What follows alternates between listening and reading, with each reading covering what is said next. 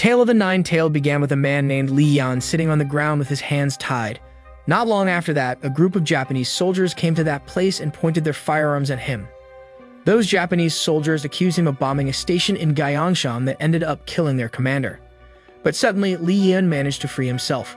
The Japanese soldiers were getting even more suspicious of him when they saw that. A soldier immediately shot him in the chest and Li Yan fell down. Just when everyone thought that Li Yan had died, he suddenly got up. The Japanese soldiers were surprised when they saw that, especially when they found out that Li Yan wasn't injured at all. They kept firing their firearms at Li Yan, but it didn't affect Li Yan at all. They became more panicked as Li Yan was moving closer to them. They had no idea that Li Yan was a powerful nine-tailed fox and a mountain god. Li Yan began to attack those soldiers and managed to defeat all of them easily. There was only one soldier whom he didn't kill. He approached that soldier and put his firearm on his shoulder. He pointed the firearm at a man who was standing near a tree across him. That man seemed unbothered by everything that happened in that place. But when Li Yan shot his cigarette, that man seemed annoyed. That man was named Li Rang. He was Li Yan's younger brother. Li Rang was mad at his brother for disturbing his peace. He then grabbed a bazooka and attacked Li Yan with it. Li Yan attacked him back by using his firearm. Li Yan and Li Rang then got into a fierce gun battle. While they were attacking each other, Li Yan asked Li Rang why he was in the year of 1938 too. He was confused because Li Rang was supposed to die in 2020. Apparently, Li Yan was an over 1,000-year-old nine-tailed fox. For hundreds of years, Li Yan and Li Rang always got into fights. In 2020, Li Yan and Li Rang died. But not long after that, Li Yan was born again, but Li Rang was not. Li Yan was sad because he could never see his brother again. 4 months after Li Rang died, Li Yan came to see a woman named Talupa. Talupa was working at the Afterlife Immigration Office, managing the list of dead souls. Li Yan asked her why his brother was not born again. Talupa explained that Li Rang was unable to reincarnate because he had killed too many people. Li Yan demanded Talupa to bring his brother back to life. He promised that he would do anything that Talupa asked him if she brought Li Rang back to life. After thinking for a while, Talupa finally agreed to do that, but with one condition. She said that she would bring Li Rang back to life if Li Yan worked for her. She also asked Li Yan to become a nine-tailed fox again. Li Yan immediately agreed and signed the contract between them. But one evening, while Li Yan was hanging out at a cafe by himself, Talupa's husband, Hyun Wyong, came to that place and approached him. Wyong told Li Yan that a man in mask had stolen a crystal called the Guardian Stone. He revealed that the Guardian Stone was very important for both human world and spirit world. He said that the missing of the Guardian Stone could be harmful to the harming in human world and spirit world. After that, Li Yan came to see Talupa and talked to her about the missing Guardian Stone. Talupa asked Li Yan to find the Guardian Stone soon. Before Li Yan left that place, Talupa gave him a watch and told him to return before the dawn. But suddenly, a man came to that place. That man was named Gu Shinju. Shinju was Li Yan's loyal friend. He said that he wanted to help Li Yan in this mission. Talupa told him that Li Yan had gone to the time portal. Li Yan quickly followed him and went to the time portal. Li Yan used the time portal to travel back to 1938, an era when Korea was still under Japanese rule. In the downtown area, Li Yan saw a man in mask staring at him. Li Yan chased that man as he realized that he was the one who had stolen the Guardian Stone. That man tried to run away, but Li Yan chased him. After a while, Li Yan and that man finally got into a fight. Not far from that place, two men gave a bag to a woman who was wearing a nice dress. After that woman received the bag, she walked toward a car that was heavily guarded by a group of Japanese soldiers. Suddenly, that woman opened the bag and took a package that was found inside the bag. But when she was about to throw the package at those Japanese soldiers, Li Yan and the man in mask suddenly came to that place. They continued to have a fight in that place. The man in mask fell down and accidentally dropped the Guardian Stone that Li Yan was looking for. The woman finally threw the package that she found inside the bag at the Japanese soldiers. Suddenly, a big explosion happened in that place. In that chaotic situation, Li Yan crawled toward the Guardian Stone and tried to pick it up, but a man managed to grab it first. That man then left that place and Li Yan chased him right away. That man went to a small hut in the mountain. Turned out that man was Li Rang's subordinate. Li Yan was surprised to see Li Rang there. He couldn't believe that he could see his brother again. Li Yan cried and hugged Li Rang, but it seemed that Li Rang didn't feel the same way about him. After that, Li Yan and Li Rang had a conversation. Li Yan found out that Li Rang didn't die in this era. Li Rang offered some food and drink to his brother. Li Yan didn't feel suspicious at all. He took the drink that Li Rang offered him right away. But after he took some drink, he realized that Li Rang had put some poison into that drink. Before he had the chance to do anything about it, he slowly lost his consciousness and passed out. Some men were chasing the woman who threw the bomb at the Japanese soldiers. That woman was named Yun-ho. Yun-ho tried to run away from them, but she finally got shot in the back. She fell down and collided with a man. The men who were chasing her approached her and began to attack the man whom the woman collided with. Suddenly, that man warned them to be careful of the fire. Those men were confused when they heard that. They were getting even more confused when they saw one of them catching fire. Soon after that, all of them caught fire too.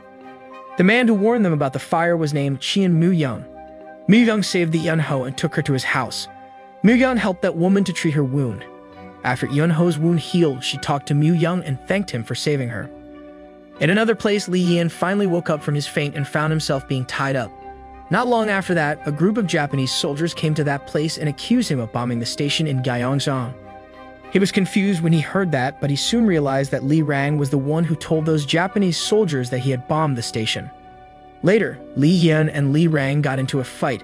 While they were attacking each other, Li Yan suddenly dropped his sword. Li Rang was confused when he saw that. He was getting even more confused when he attacked Li Yan with an axe, but Li Yan didn't do anything about it. Turned out Li Yan did that to prove Li Rang that he had no intention to harm him. Li Yan also said that he wanted to make peace with Li Rang. He then patted his brother on the head and asked him to live a better life. After saying that, he left that place. But while he was walking away, the mysterious man in mask suddenly came to that place and stabbed Li Rang. Li Yan was shocked when he saw that. He rushed to his brother and hugged him right away. The mysterious man in mask looked at him before he left that place. Li Yan took Li Rang to an inn and rested him in bed. He was worried about his brother because he was in critical condition. He then got out of the building and tried to get help for his brother. After a while, he finally met with a man named Yu Bang-sak. Bang-sak claimed that he had an ability to make people become immortal and young again. Bang-sak said that he was an immortal being who was destined to live for eternity. Li even came to see him and asked him to save Li Rang. He said that he would do anything that Bang-sak asked him if he saved his brother. Bang-sak finally said that he would help Li Rang if Li Yan brought a sword called Ucheri's sword to him. He explained that he had been living for so long and he was tired of it. But unfortunately, he couldn't die unless he was killed with Ucheri's sword. Li Yan understood and immediately agreed to their deal. At the inn, Li Rang finally woke up from his faint, but he soon realized that it was only his spirit that woke up. He turned around and saw his physical body lying weak on bed. He was horrified with the thought that he had become a ghost. He saw Li Yan and tried to communicate with him, but Li Yan couldn't see his spirit. Li Yan only sneezed when Li Rang's spirit repeatedly ran into him. Li Yan approached Li Rang's physical body and told him that he wouldn't give up to find a way to save him. Li Rang was touched when he heard that.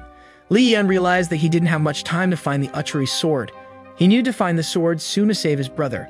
While he was looking for the sword, he suddenly remembered the person who had the Ucheri sword in this era was him. The version of Li Yan from 1938 was younger and had long hair. Li Yan went to Li Yan 1938's house and sneaked into his room. He saw the Ucheri sword on the bed and tried to take it. But suddenly, Li Yan 1938 came to that place. Li Yan was surprised when he saw him there. He thought that Li Yan 1938 would attack and capture him. But turned out Li Yan 1938 was under the influence of opium and thought that Li Yan was only his reflection on the mirror. Li Yan used that opportunity to take the Ucheri sword and left that place. But unfortunately, Li Yan 1938 found out that Li Yan had stolen his sword.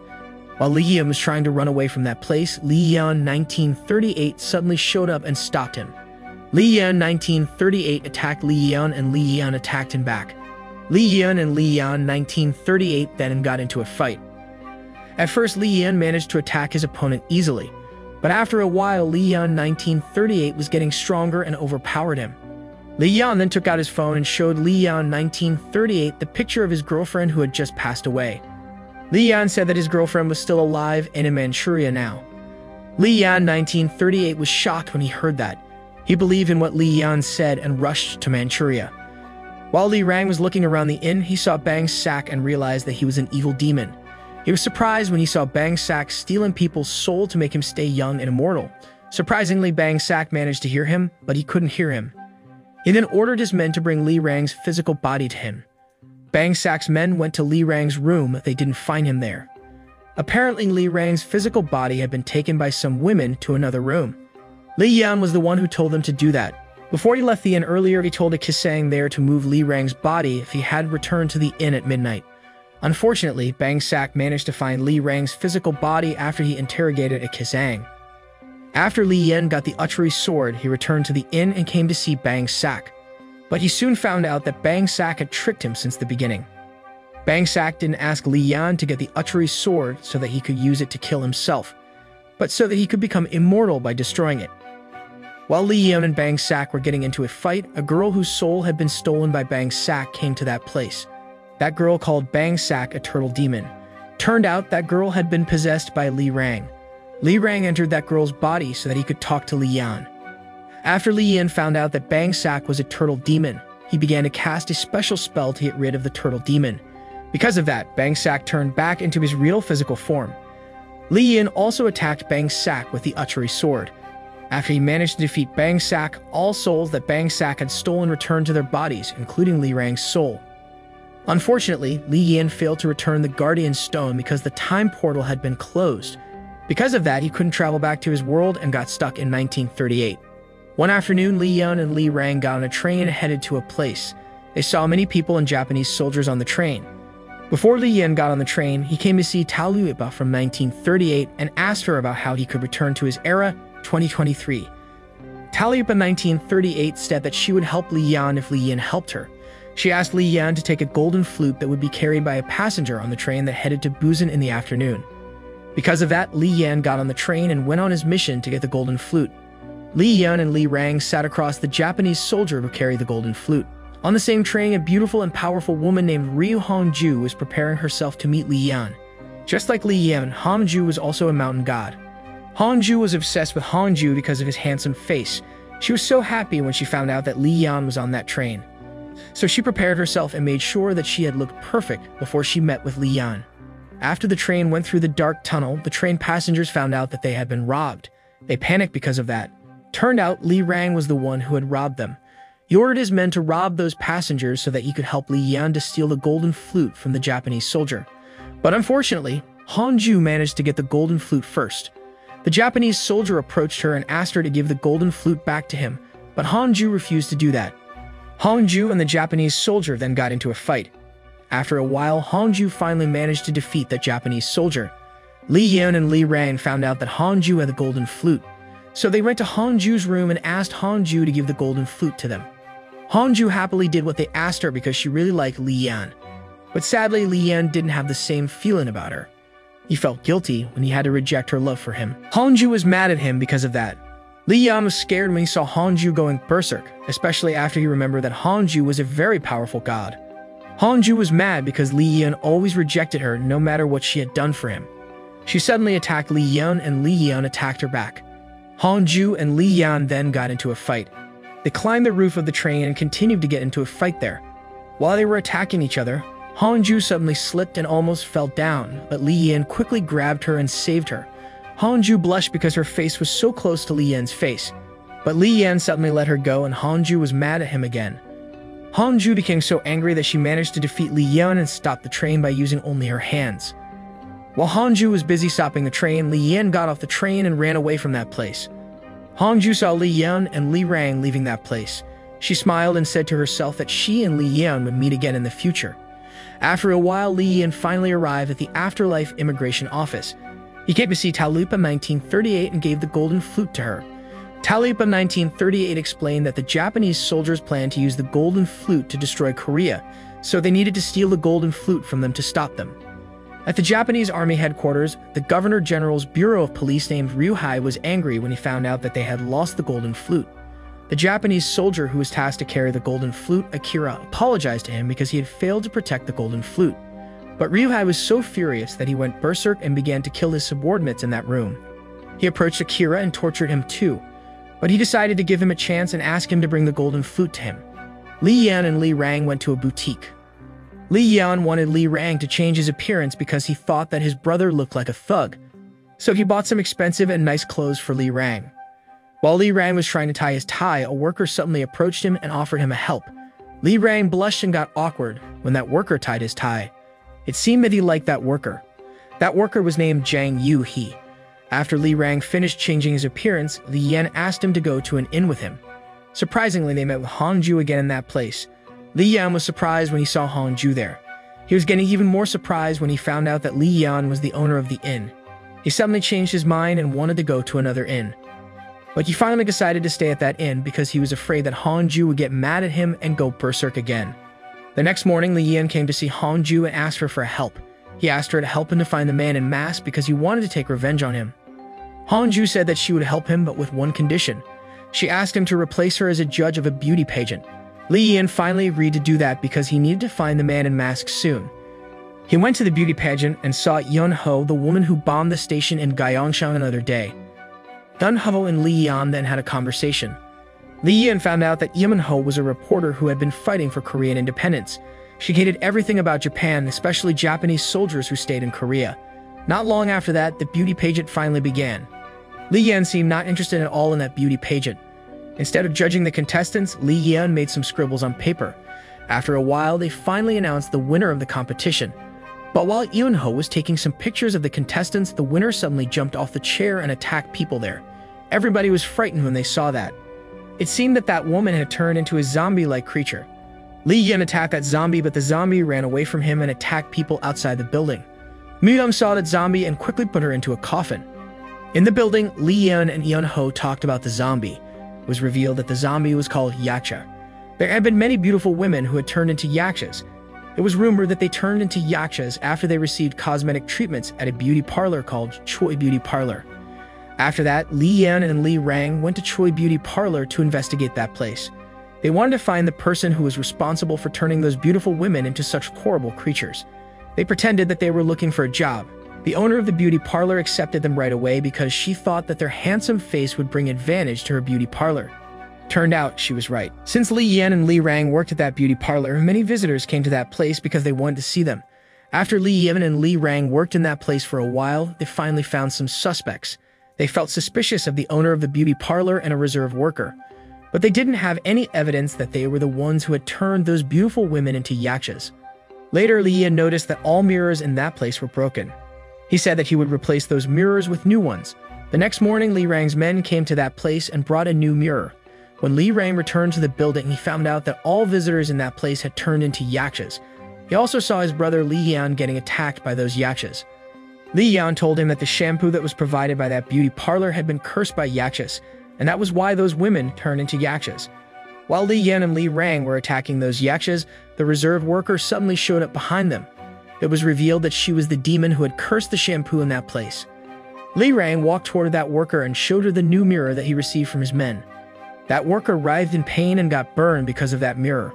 Turned out she had been breaking all mirrors in that place because she could get hurt by those mirrors.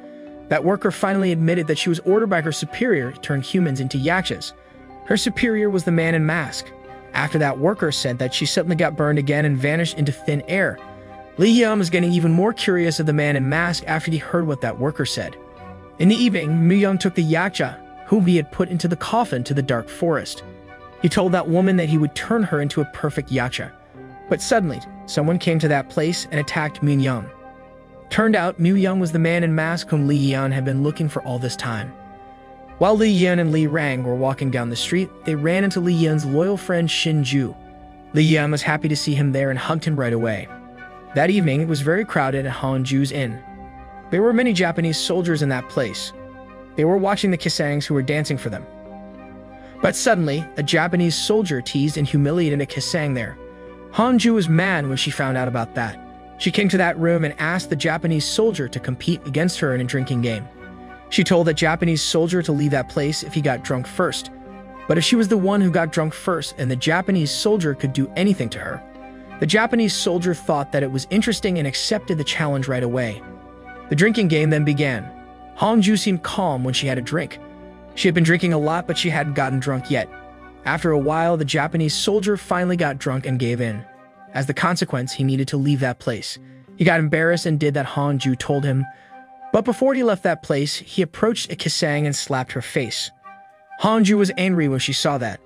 While the Japanese soldier was walking down the street, someone suddenly came to that place and stopped him.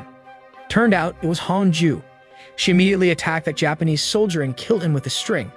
Meanwhile, Li Yan and Shin-ju were having a dinner together. They were talking about their mission in 1938.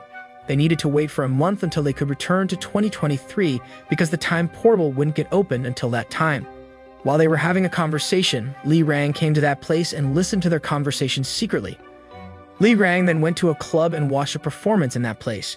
He saw the woman in red dress who sang in that place and recognized her right away.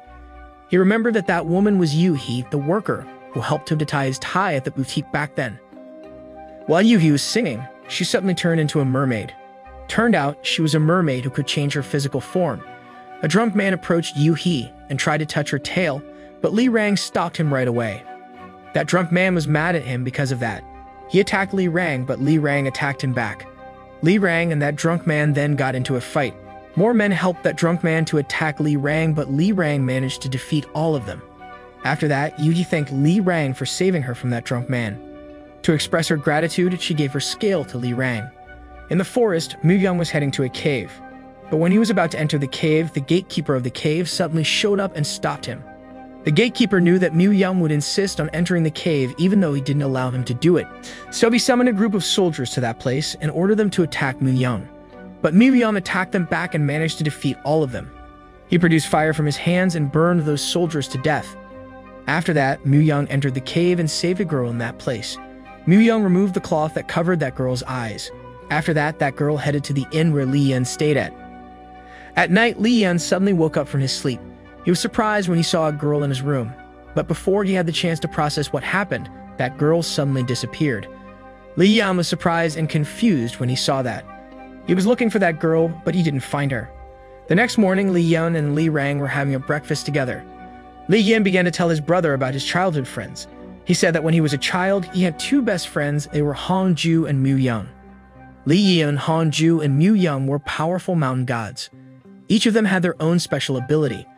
Unfortunately, when they became adults, their relationships became strained and they became rivals. It was because they had different life goals and perspectives on life. Hongju went to a cafe and met with Mu-young there.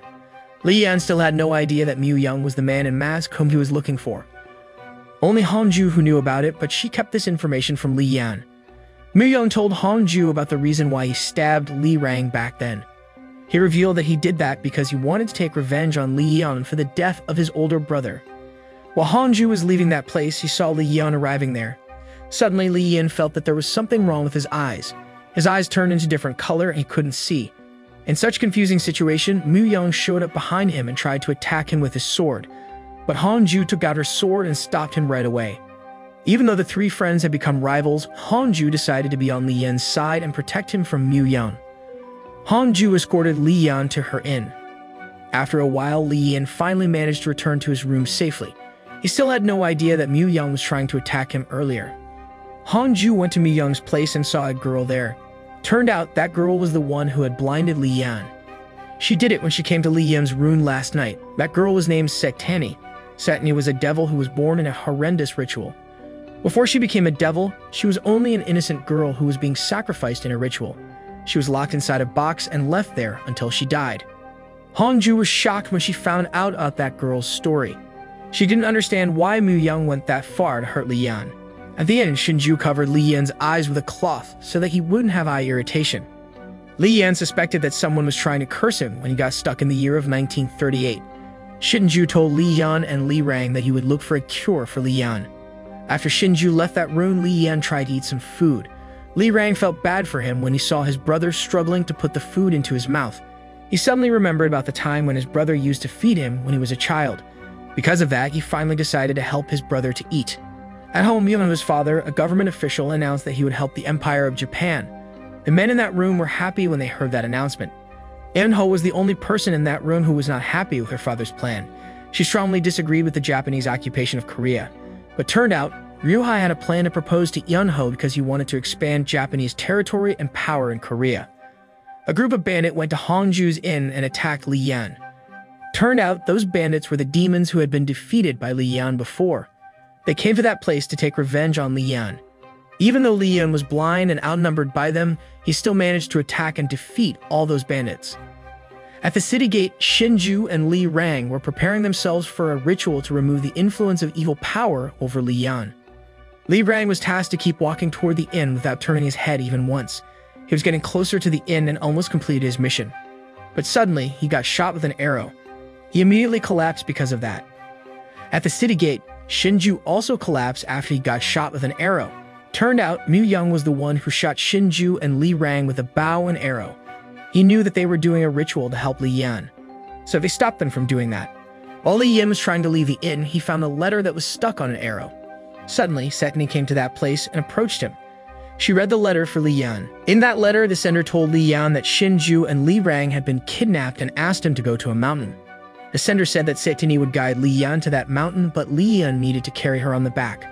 When Li Yan and Setani almost arrived in the mountain, Mu Young suddenly came to that place and shot Li Yan with his bow and arrow. At first, Li Yan managed to avoid him, but Mu Young kept shooting him and finally managed to shot him in the leg. Li Yan writhed in pain and sat under a tree. Turned out, Mu Young held Shinju and Li Rang captive in the well. Shinju and Li Rang were struggling to breathe because the water level kept rising. Li Rang thought that they couldn't keep going on like this. He dived into the well and lifted Shinju so that he could breathe properly. Suddenly, the scale that Yuhi gave to Li Rang earlier lit up.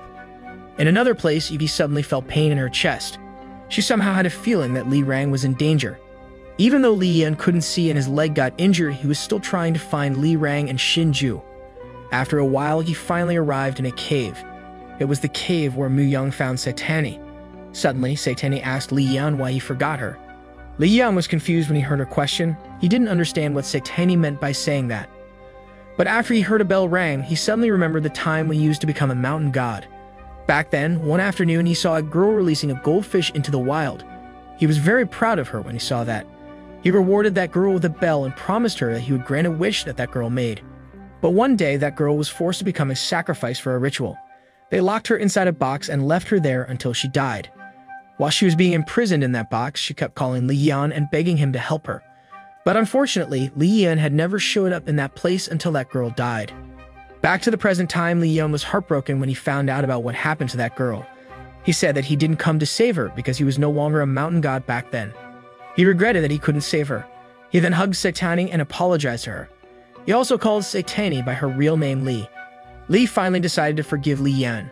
She suddenly turned back into her human form. The curse was also finally lifted and Li Yan could see again.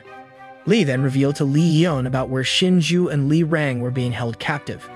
Li Yan rushed to the well and saved Shinju first. While he was saving Shinju, a woman suddenly came to that place and jumped into the well. Turned out that woman was Yuhi. He came to that place because the scale that she gave to Li Rang told her that Li Rang was in danger. Because of Yuhi, Li Rang finally managed to survive. Li Yan felt relieved when he saw that. He thanked Yuhi for saving his brother.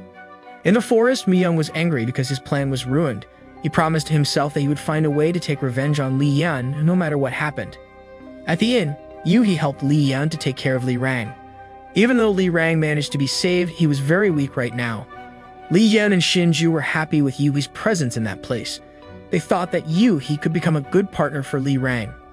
Unlike Yuhi, who was very affectionate, Li Rang was still shy to show his feeling for her. Li Rang told Yuhi that he owed his life to her, and he would repay her kindness someday. Li Yan went outside and talked to Dumak, Li Rang's right-hand man. Li even asked Dumak about the progress of their attempt to find the man in mask. Dumak said that someone informed him that the man in mask had robbed a rich person's house and stole a jewelry box from that place. At home, Mu Young opened the jewelry box that he had stolen. He was disappointed when he didn't find what he was looking for there. After that, he went to the slums and gave the jewelry that he had stolen to poor people who lived there. In the evening, Shinju and Li Yan went to a house of a rich government official named Sunwoo. Li Yan asked Shinju to sneak into that house and stole a jewelry box from that place. Shinju managed to sneak into Sunwoo's house and find the jewelry box. But when he was about to steal that jewelry box, Yun-ho suddenly came to that room and pointed her gun at his head. Shinju was surprised when he saw Yun-ho there. He didn't know that Yun-ho was Sunwoo's daughter. In 2023, Shinju recognized Yun-ho as Ka-yuri, his own wife. But since it was 1938, Yun-ho didn't know who Shinju was. Shinju then grabbed a box and ran away from that place. Yun-ho chased him right away and shot him with her gun. Shinju got shot for several times, but he still managed to run away from her. After Shinju returned to Li Yan, they left that place together. While Li Yan and Shinju were running away from that place, they ran into Mu Young, the man in mask. Li Yan and Mu Young then got into a fight. Mu Young attacked Li Yan because he wanted the box that Shinju stole from Sunwoo's house.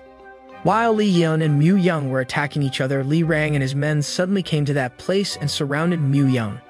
Mu Young immediately ran when he saw them. Li Rang and his men chased him right away, but some people in masks suddenly showed up in that place and stopped them. Turned out, those people were the poor people whom Mu Young saw another day. Mu Young ordered those people to do what he asked and paid them with the jewelry that he stole. Because of the help of those people, Mu Young managed to run away from that place and take the box that Shinju stole from Sun Wu's house with him. But when Mu Young opened the box, he only found a stone inside. He realized that he had been tricked. Li Yan, Shinju, and Li Rang returned to the inn. When they arrived there, they checked another box that Shinju stole from Sun Wu's house and found only jewelry there. Shinju then took out another box and opened it. He was surprised when he found a golden ruler inside. That golden ruler was an heirloom. It was believed that the golden ruler could bring people back to life. Li Yan realized that the man in mask was looking for that golden ruler and wanted to bring someone back to life with it. A few days later, Li Yan and Shinju were heading to the inn. When they arrived there, they found a baby in a basket in front of the inn. They were surprised when they saw that baby. They noticed that there was a constellation sign of that baby's forehead. Shinju soon became comfortable with that baby. He carried and played with that baby as if he was his father.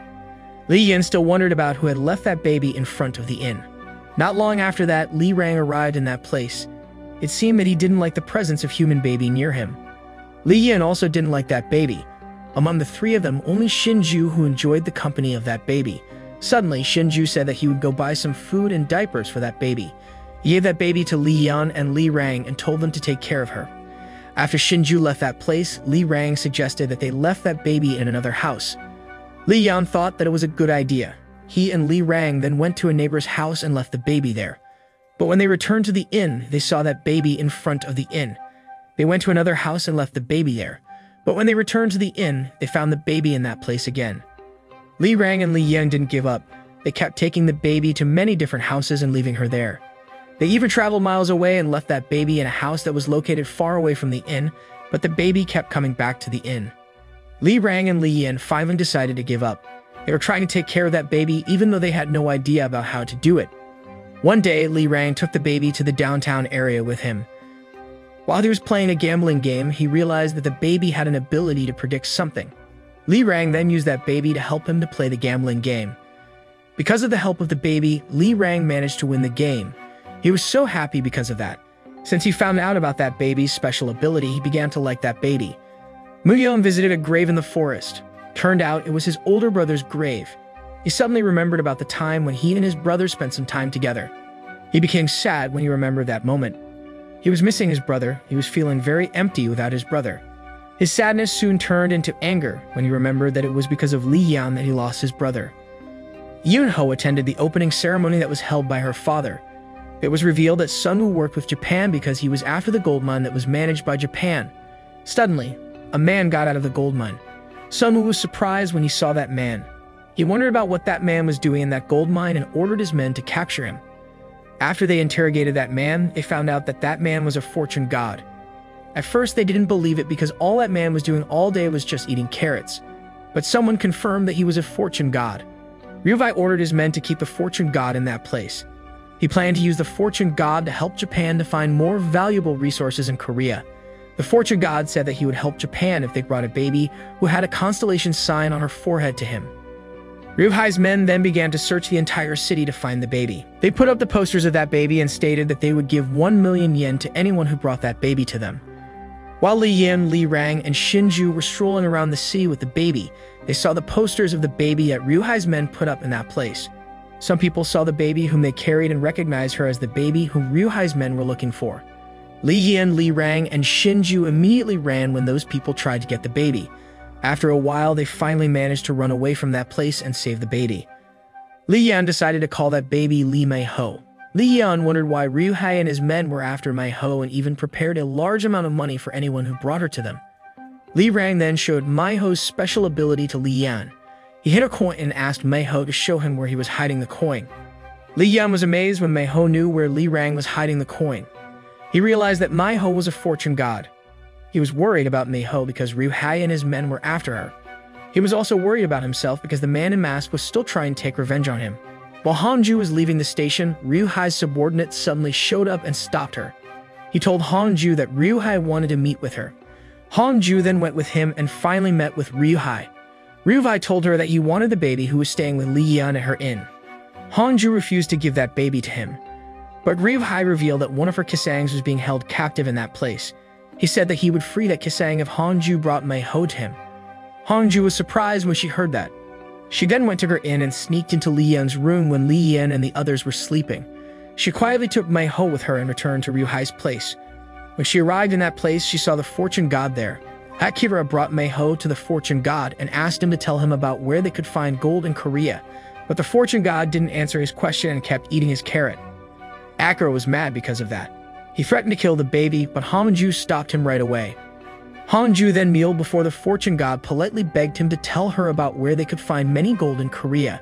The fortune god finally showed her a location in the river. Li Yan and Shinju disguised themselves as police officers and went to the police station. They knew that Hongju was the one who took Mei-ho, but they had created a plan and went to that place to execute their plan. Hongju and Ryuhei's men went to the river that the fortune god was talking about. The fortune god jumped into the river and searched that place. After a while, he finally managed to find some gold in that river. Ryuhei's men were excited when they saw that. Turned out, in the night when Hongju sneaked into Li Yan's room and took Mei-ho, she also woke Li Yan up and told him about her plan. Hongju said that she was going to take Mei-ho to Ryuhei's place. While she was doing that, she asked Li Yan to free the kisang who was being imprisoned at the police station. So Li Yan disguised himself as a police officer and went to the police station to do what Hongju asked him. After a while, he and Shinju finally managed to find the kisang who was being held captive in that place and quickly freed her. In the river, Akira approached the fortune god and asked him to tell him about another location where they could find gold. After the fortune god showed him the place, Akira suddenly shot him. After that, Akira walked toward Mei-ho and tried to shoot her too, but Mei-ho suddenly jumped and avoided him. Akira was surprised when he saw Mei-ho turning into a man.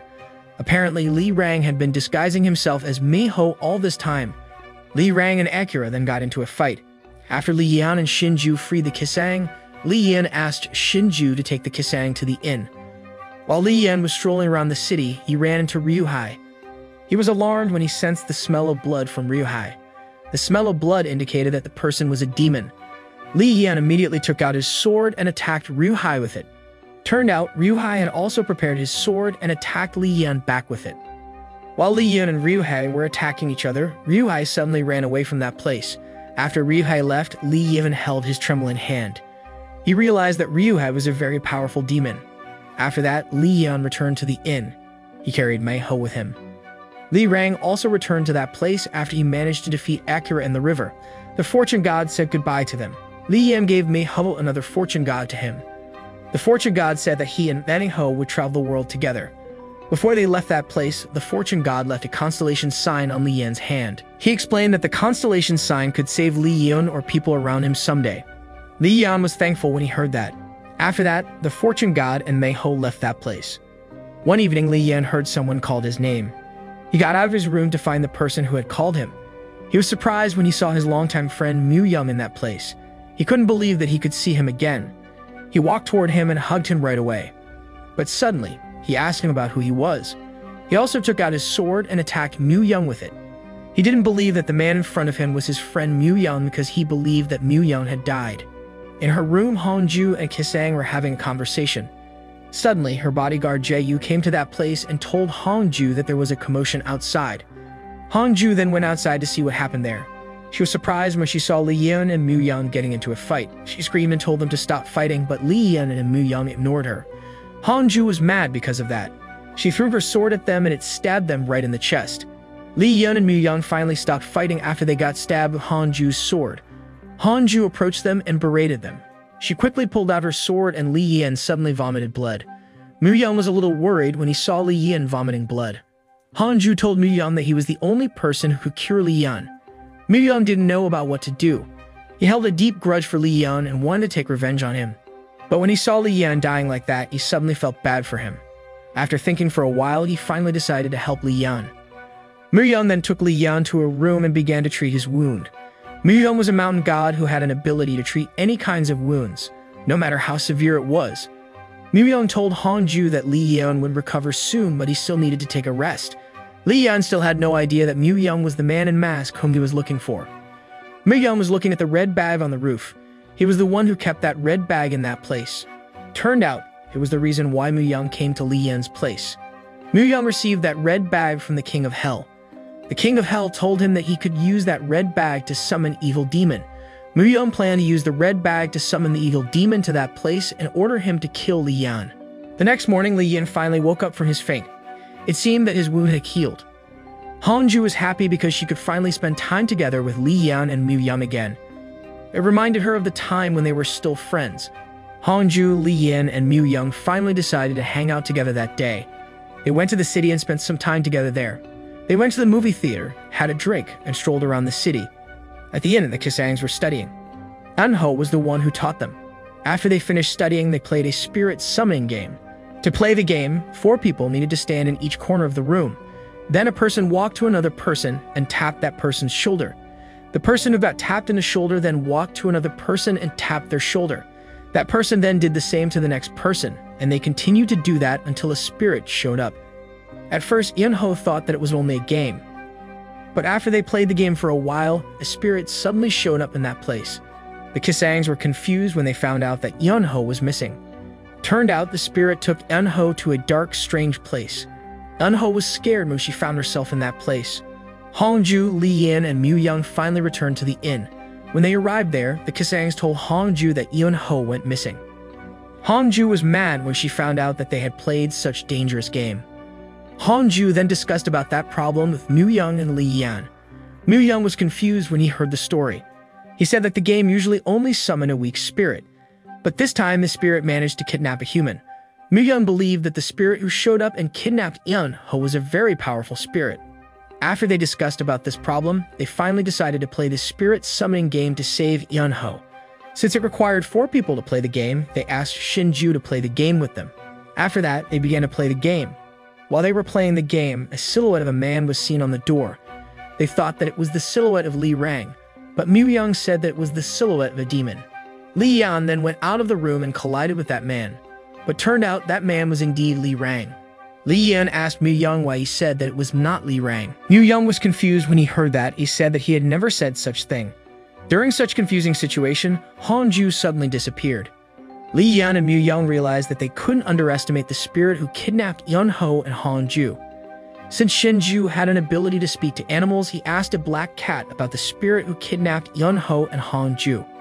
That black cat revealed that the spirit was a demon named Sambium. Li Yan and Mu Young were surprised when they heard that. They knew that Sambium was a very powerful demon. They wondered why a very powerful demon like Sambium came to Hongju's inn. After Mu Young talked to the King of Hell, he finally found out that Sambium came to that place because of the red bag that he put in that place. He was mad at himself because of that. He regretted that Hongju had to suffer because of what he did. Li Yan and Mu Young then performed another ritual to save Eunho and Hongju. This time, they were helped by Li Rang and a black cat. Li Rang was tasked to wait outside and hold a rope. Not long after that, the room became dark. Li Rang went inside the room to see what happened there and found out that Li Yan and Mu Young were already gone. There was only a rope that had been tied in such a way in that room. Turned out, Li Yan and Mu Young were brought to a place called the Cursed Route. That place was located in another world, but it looked like a real town. Li Yan and Mu Young were confused when they found out that the people there mistook them as actors who played in a historical film that was set in the Joseon dynasty. They were getting even more confused when they saw Hongju in that place. They approached her, but Hongju didn't know who they were. It was revealed that in that world, Hongju was an actress who played in the same historical film.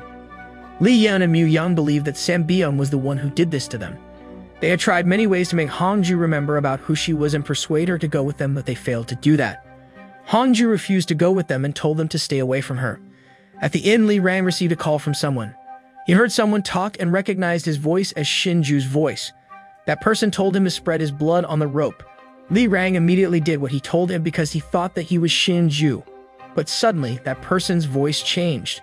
Turned out that person was not Shinju, but Sambium, who posed as Shinju. Sambium had an ability to pose as someone as he liked. After that, Sambium posed as Li Yan. He asked Li Rang to help him to get out of the cupboard. He kept messing with Li Rang by sending a group of people in cloak to that room. He did that so that Li Rang would let go of the rope that he was holding. If Li Rang let go of that rope, then Li Yan and Mu Young wouldn't be able to return to their real world. But Li Rang refused to let go of that rope no matter what happened. He didn't even care that his hand got injured because of holding that rope. He just wanted his brother to return to that world safely. In another world, Sanbium was still messing with Li Yan and Mu Young. He changed the set of that world and put them in a talk show. Li Yan and Mu Young decided to play along with it, but suddenly Mu Young's late brother showed up in that place. Mu Young was angry when he saw his brother there. He told Sanbium to stop messing with him and his brother, but Sanbium ignored him. During the talk show, Mu Young's brother, who became the host of the talk show, asked Li Yan about the reason why he killed him. Li Yan explained that he needed to do that because Mu Young's brother was trying to kill Mu Young. So he had to kill Mu Young's brother to save Mu Young from him. Despite that, Mu Young was still angry at Li Yan. Li Yan and Mu Young then got into an argument. While they were having an argument, the set of the world suddenly changed again. Sanbium told them that they had 1 hour to find him. He said that they couldn't see Eunho and Hongju anymore if they failed to find him by the time was over. In the palace, Hongju looked very graceful in a wedding dress. Sanbium was standing near her in a wedding dress. Turned out, Sanbium had put a spell on her so that he could control her completely. After a while, Li Yan and Mu Young finally arrived at the palace. Hongju immediately attacked them when she saw them there. Sanbium watched them from his place. Hongju, who was under the influence of Sanbium, kept attacking Li Yan and Mu Young ruthlessly. Li Yan and Mu Young attacked her back. They were still trying to talk to her and reason with her. They tried to make her remember about the time when they spent some time together.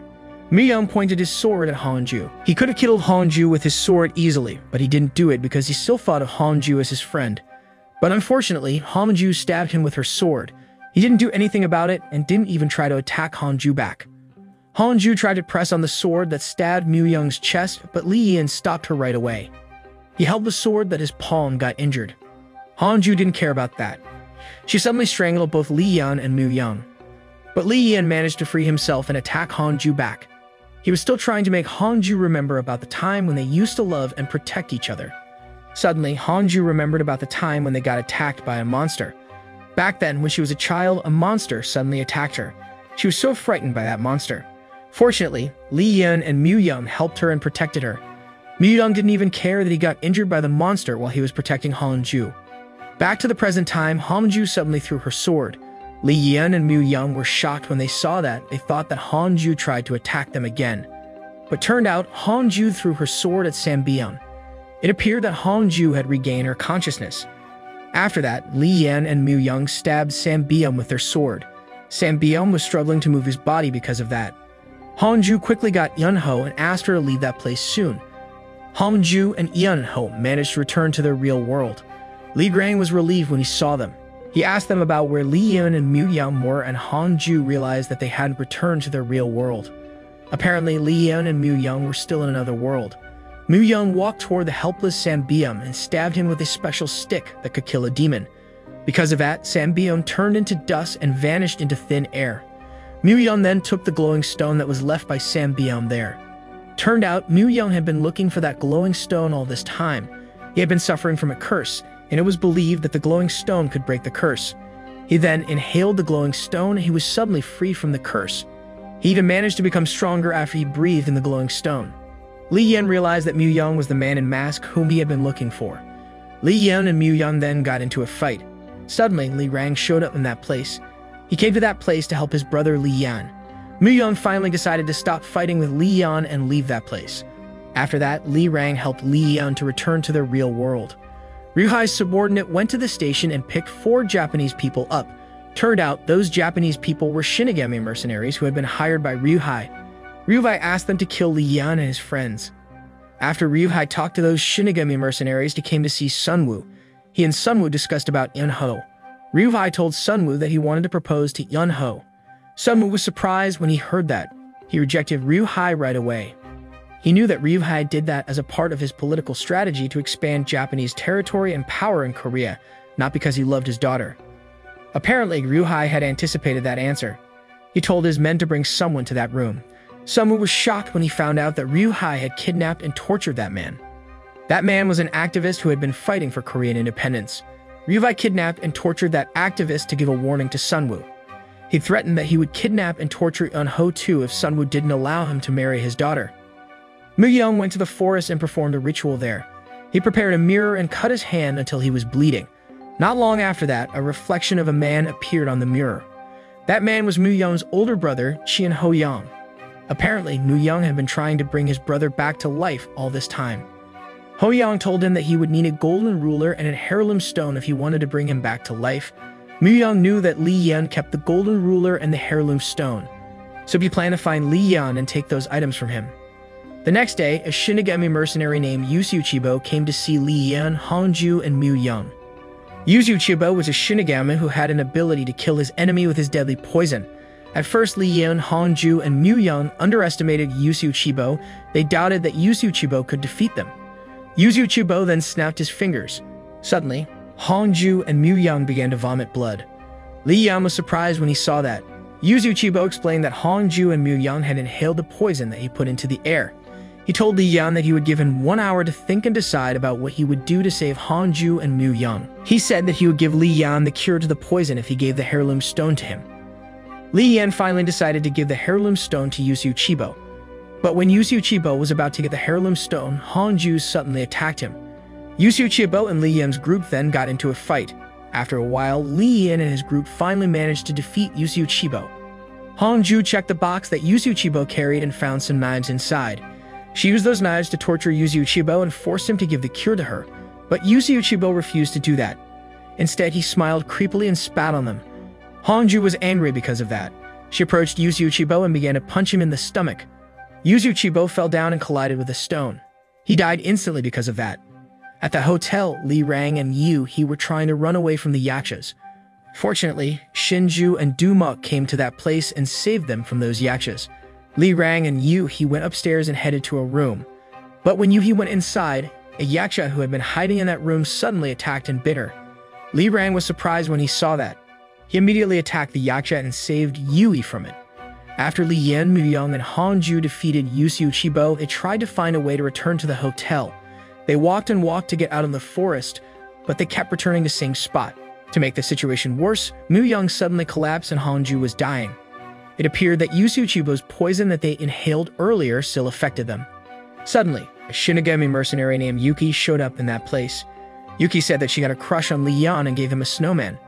Hongju was jealous when she saw that. She quickly interrupted them and told Yuki to stay away from Li Yan. Yuki and Hongju argued about which one between them who deserved to be with Li Yan. Their argument got heated, and they finally got into a fight. Li Yan helped Hongju to attack Yuki. He held Yuki's hand, but his hand suddenly got frozen. Turned out Yuki was a Shinigami who had an ability to freeze someone. Li Yan then offered Yuki a deal. He said that he would give her the golden ruler if she gave him the cure to the poison. Li Rang took Yui to the room and tried to suck out the venom from the wound in Yui's shoulder, but Yui suddenly stopped him because she knew that it wouldn't help her. She told Li Rang to just leave her. She was afraid that she would turn into a yaksha soon and attacked him. Li Rang took out a ring box and put the rings on his finger and Yui's finger. He held Yui's hand and said that he would never leave her. While Ryuhei and Yeonho were going on a date, Yeonho ran into a woman named Bak Haija. Haija was the owner of the Obak goods store in Gyeongsang. Haija and Yeonho then went to Haijo's store and discussed about important matter there. Haija showed a box of dynamites to Yeonho and told her that she would fight against Japan. Yeonho said that she would help her and take part in the fighting. Suddenly, she got an idea. She suggested that they blew up the dynamites in her wedding because there would be many Japanese officials and soldiers who attended the event. She believed that they would encourage the Korean people to fight against Japan together with that explosion. After that, Yeonho returned home and came to see her father. She told Sunwoo that she agreed to get married to Ryuhei. In the forest, Li Yan finally managed to get the cure to the poison. Hongju and Mu Young were skeptical when they saw that cure. They asked Li Yan if it was a real cure or just another poison. Li Yan then decided to take the cure to see if it was a real cure or a poison. They waited for hours to see the effect of the cure that Li Yan had taken, but Li Yan turned out to be well. Li Yan was glad when he found out that the cure was a real cure, not a poison. Yuki came to see other Shinigami mercenaries, Nudo and Ugama, and showed them the golden ruler that Li Yan gave her. At the hotel, Yui's condition worsened. After a while, she finally lost her consciousness. Shinju and Li Rang's subordinate, Mei Yan, came to that room. Hongju's bodyguard, Jayu, was also in that room. He told Li Rang that he knew a cure to a yaksha's poison. He heard from Mu Young that they could treat the wound from yaksha bite with saffron.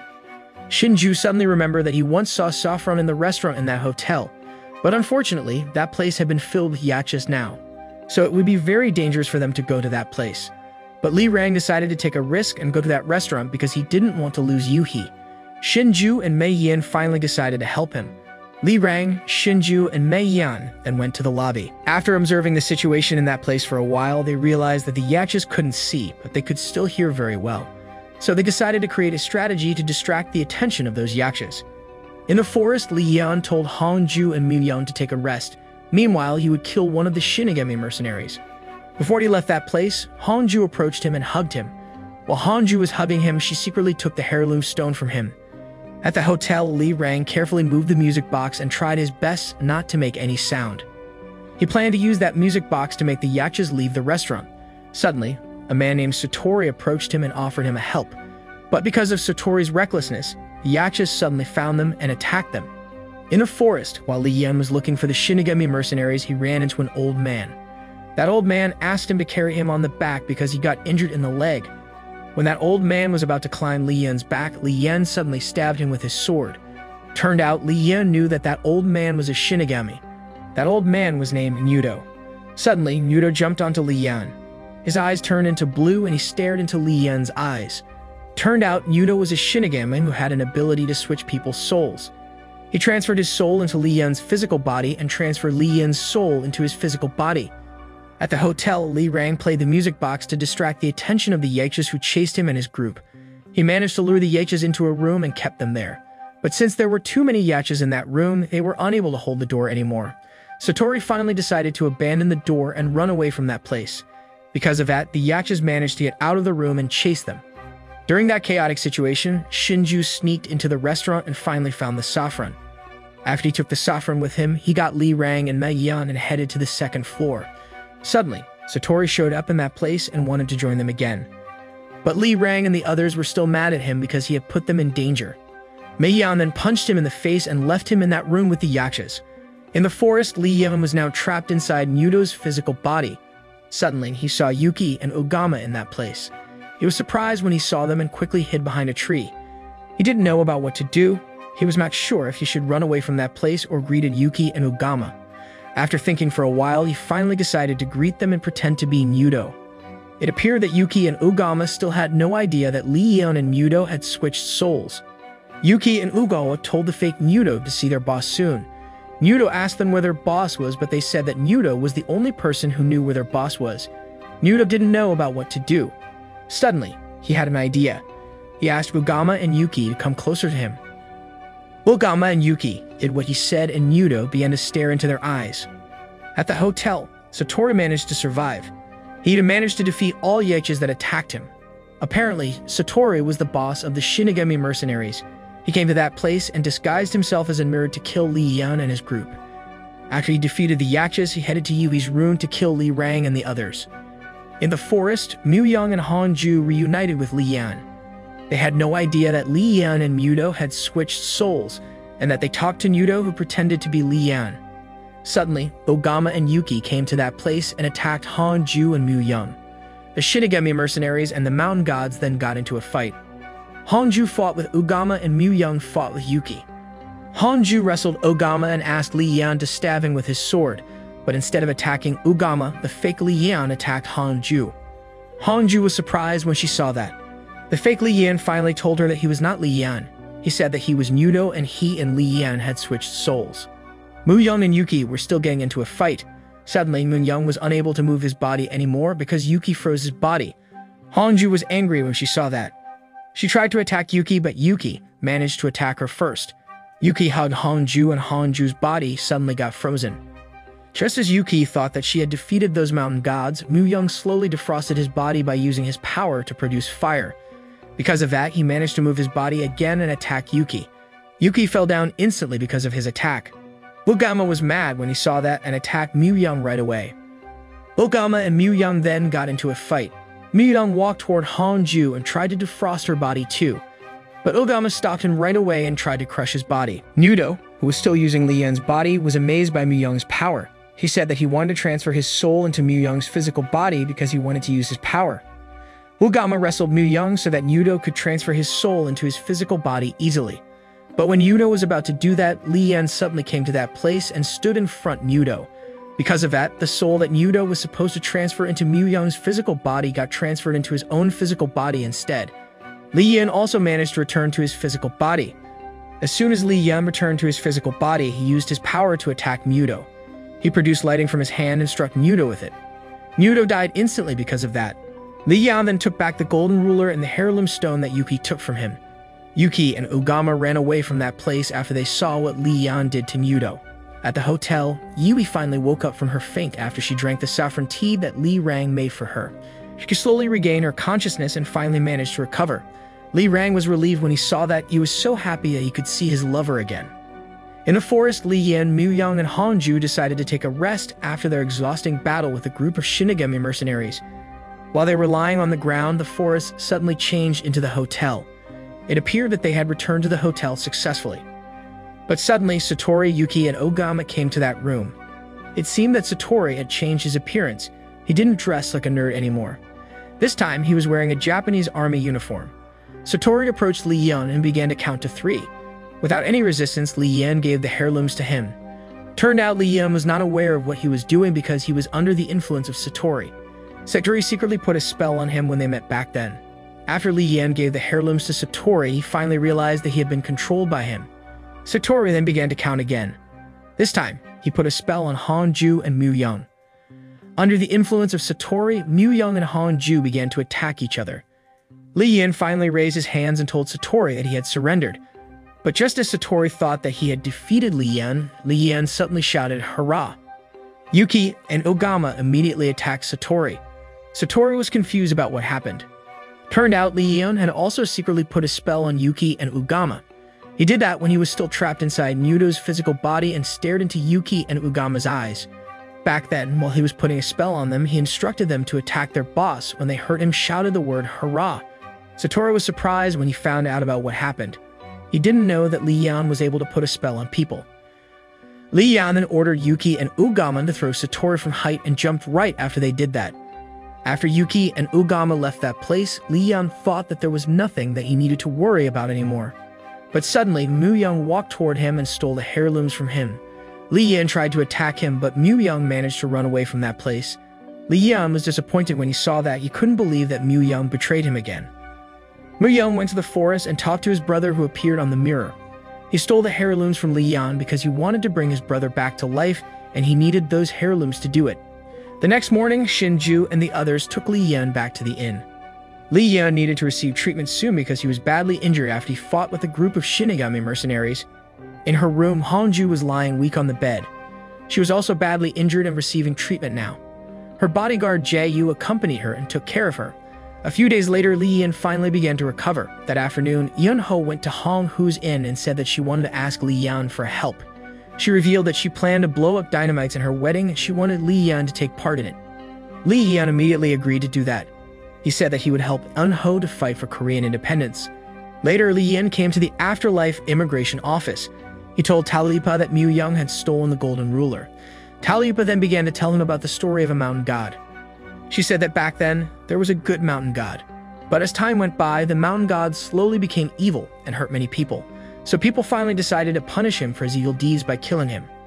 After the mountain god died, people divided his power into 4 different heirlooms. One of those heirlooms was the golden ruler.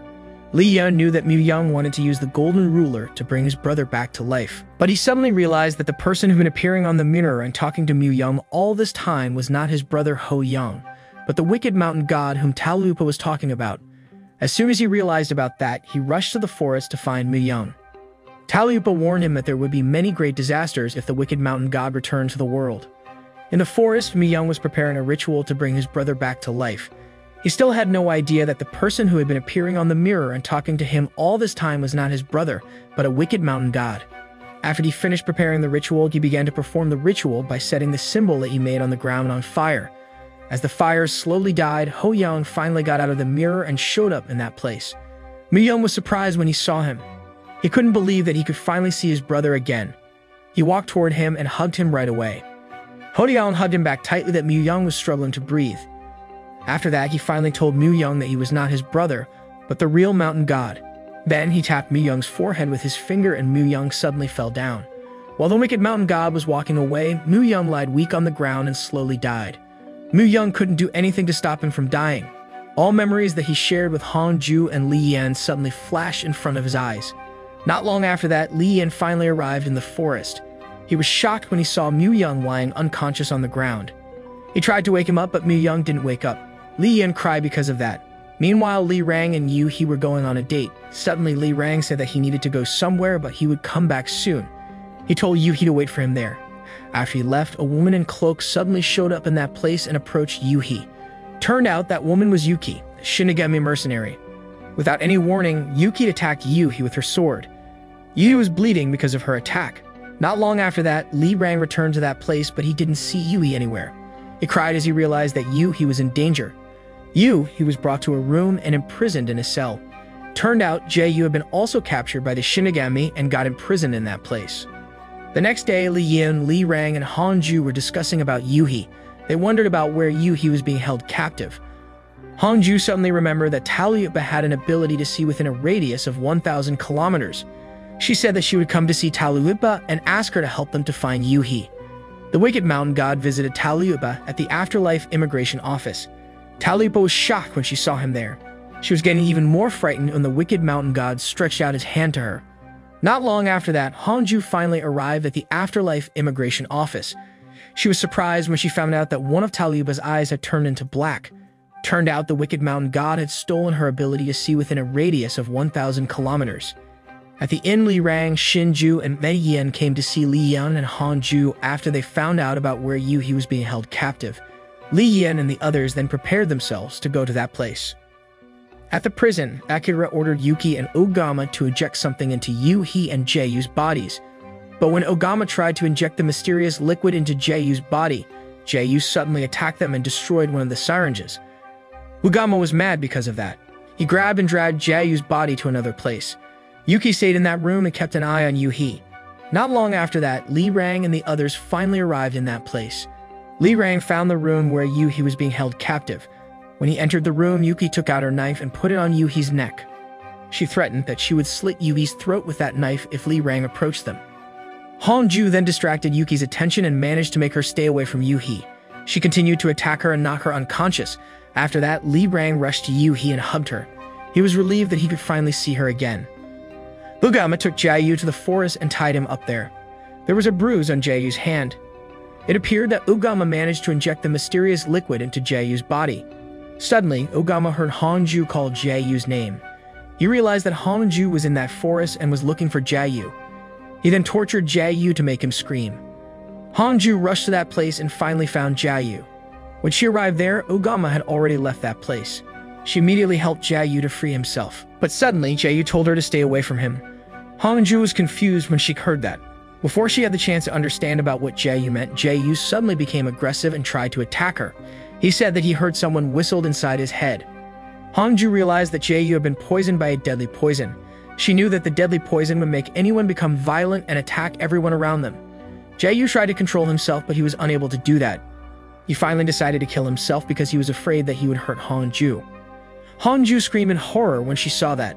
At the prison, Yuki finally woke up from her faint. Ogama had also returned to that place. Yuki and Ogama then began to attack Li Rang, and Li Rang attacked them back. But after a while, Ogama managed to defeat Li Rang. Li Rang couldn't do anything when Ogama beat him up ruthlessly. Yuki also attacked Mei Yan and managed to defeat him. But suddenly, Yuki picked a knife up off the floor and stabbed Yuki with it. Yuki was mad because of that. She attacked Yuki back and strangled her wounded neck. When Ogama was about to torture Li Rang again, Li Rang stopped him right away. It appeared that something had happened to him. His eyes suddenly turned into different color and he became extremely strong. Turned out he had turned into a 9-tailed fox. He was so angry to see his girlfriend Yuki getting tortured that he finally gained his new power. With just one push away, he managed to make Ogama's body bounce and hit the wall. He also lifted the axe and stabbed Yuki with it without even touching it. After that, he attacked Yuki with his bare hand. Yuki collapsed instantly because of that. In a forest, Hongju was still saddened by the death of Jeyu. She was crying as she was looking at Jeyu's dead body. Suddenly, Li Yan 1938 showed up in that place. Li Yan 1938 approached her and showed a small jar to her. He said that the jar contained the cure that Li Yan could use to treat Jeyu's wound. In another place, the wedding of Eun-ho and Ryuhei was being held. There were many Japanese officials and soldiers who attended that wedding. Eun-ho and Ryuhei were walking toward the altar together. After a while, they finally arrived at the altar. When they were about to make the wedding vows, Eun-ho suddenly interrupted them. Everybody was confused when they saw that.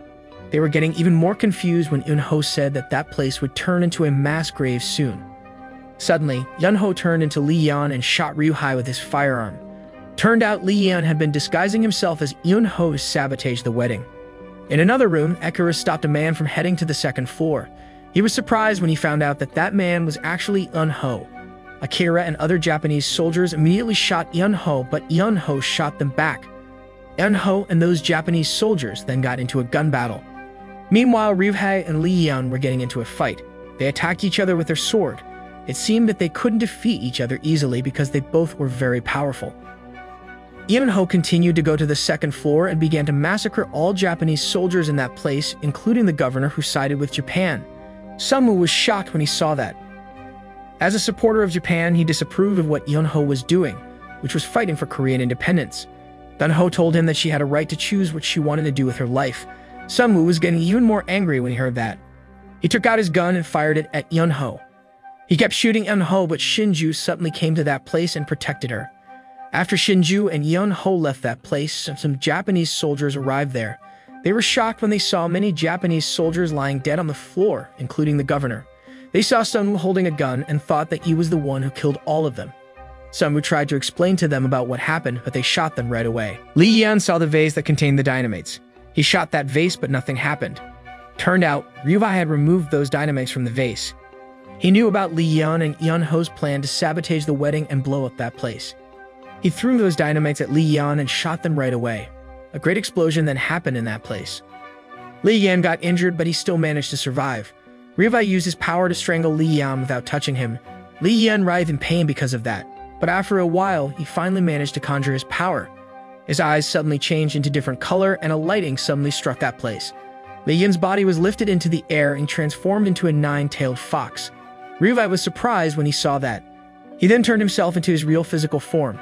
Lee Yan and Ryuhei then got into a battle.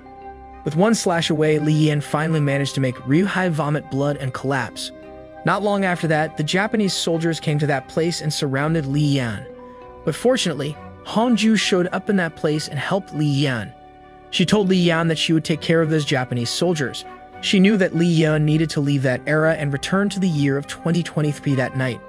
After Lee Yan and Hongju hugged and said goodbye to each other, Lee Yan finally left that building. Hongju then took her sword and got ready to kill those Japanese soldiers. But when Lee Yan was about to leave that place with a car, other Japanese soldiers came to that place and stopped him. But suddenly, Mu Young showed up in that place. Turned out he was still alive.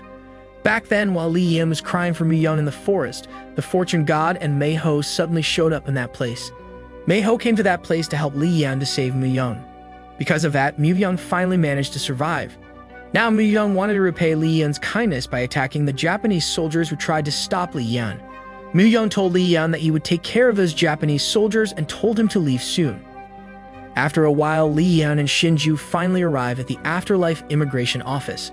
Not far from that place, the Wicked Mountain God was watching them. Lee Yan and Shinju then prepared themselves to enter the time portal and return to 2023.